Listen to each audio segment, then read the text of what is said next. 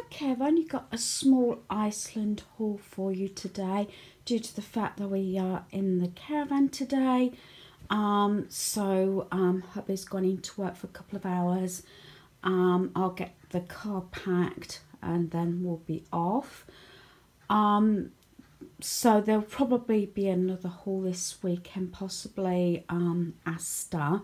So if I hadn't said, because I had a 6 to 8 slot and turned up at 7:20. So yeah, declaration of getting the prices wrong, because I've had a few offers. So the Warburton's bread were 3 for £3, so I can take one with us, leave one for our son because he's working, and then one in the freezer.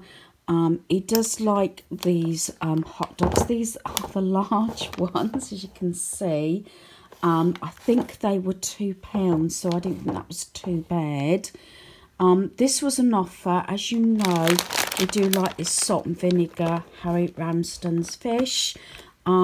This is usually £5, and I think the chips, Harry Ramsden's again, are usually £2.25, but it was a meal deal, so you got the fish and the chips for £5, so that was really good. Our son requested a doner kebab stuffed crust pizza.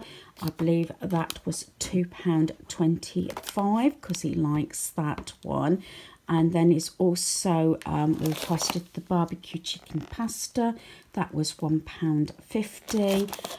The grated cheese, I think, was £3.49 for 430 grams. Sometimes I just get grated cheese because it's easier for certain meals. Garlic baguettes, that's a pack of 2. That was £1. 2 lots of fries, they were £1 each. The donuts are normally £2 each for 10, but this was an offer 2 for £3.50, so you save a little bit there. These were normally £2 each for 6 slices. This is for our son's packing up, but that's 2 for £2.50, so near enough you get whole pack free, so good offer. Had this offer again. Normally when I get a good offer and we like the food, the offer's not there again, but this was. I've mentioned these before. This is like a home takeaway type thing.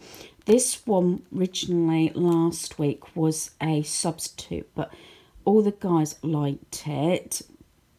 And even though it's got 2, I even had some, and some of the products are usually something like the beef burritos were 1 symbol, and I found those quite spicy. So there you are. It doesn't, you know, I don't understand that sometimes, but I think it's down to the meal and the taste buds. So this is a brilliant offer.